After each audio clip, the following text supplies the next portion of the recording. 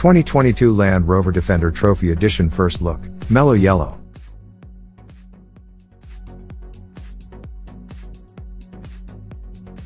But before we start, please support us by pressing the like and subscribe buttons, so that we can continue to provide information about car and motorcycle news. Also turn on the bell button to get the latest updates. Your support means a lot to us. Thank you. Not able to afford the near $300,000 price tag Land Rover pinned to its 25-unit run of Defender Works V8 Trophy SUVs? Then maybe the $91,350,2022 Land Rover Defender Trophy Edition ought to fit the bill.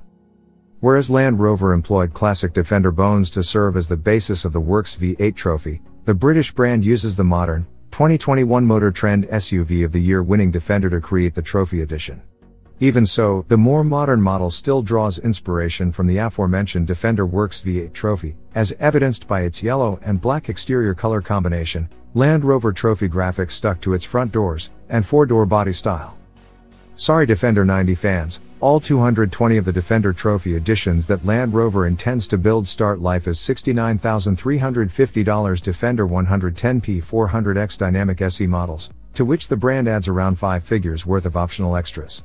This includes items such as a front skid plate, off-road tires, mud flaps, a roof ladder, a roof rack, a heated steering wheel, an integrated air compressor, an air suspension system, and a tow hitch receiver. Additionally, the Trophy Edition trades the X-Dynamic SE standard 10.0-inch touchscreen infotainment system for a larger 11.4-inch unit.